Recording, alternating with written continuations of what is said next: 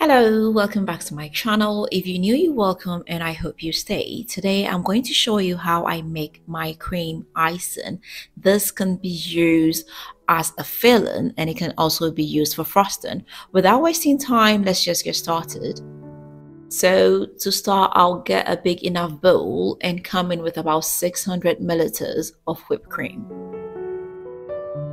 I'll put in vanilla essence to taste. I'll come in with a pinch of salt. I must say this is optional. If you want it without salt, you can do without.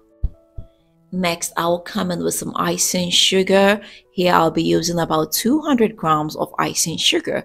I must say this depends on your taste. If you want it sweeter, you can add more icing sugar.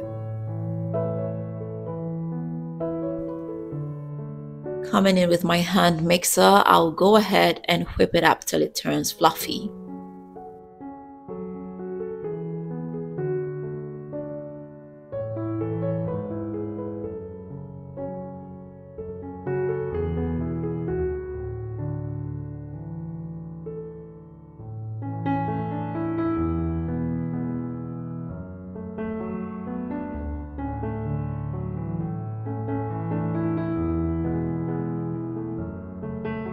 So after whipping for about 4 minutes, this is what we have here. As you can see, it is fluffy, so I will set this aside for later. In this video, I'll also be using some mascarpone. Now, I must say, if you don't have this mascarpone, you can use cream cheese instead. And I'm using about 300 grams. So I'll get a large enough bowl and come in with my mascarpone. Next, I'll come in with my whipped cream and icing sugar. I'll mix it a little bit at a time. So you have to make sure everything is mixed smoothly. Now I'm going for a pink frosting. So I will come in with a little bit of my color red.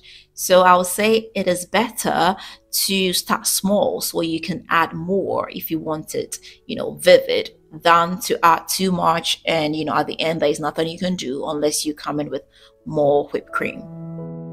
I'll come in with my hand mixer and continue mixing. This time I'll use a lower speed because I just need to mix the color. Now, as you can see, it is pink, but I want it more vivid, so I'll come in with some more red color.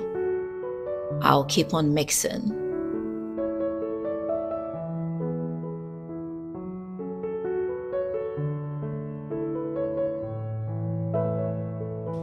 So yes, I think I like this color, and as you can see, it's a very nice soft pink.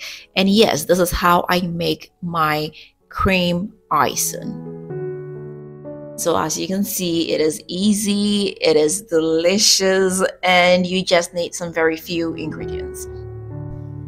So stay tuned for how I ice the cake with this cream icing. I hope I did help you, and I hope you are going to give this a try. And if you've not subscribed, please do not forget to hit the subscribe button. Don't forget to share this with family and friends, and don't forget to leave me that big fat thumbs up. Until next time, I am going to see you again with another nice and interesting one. Bye.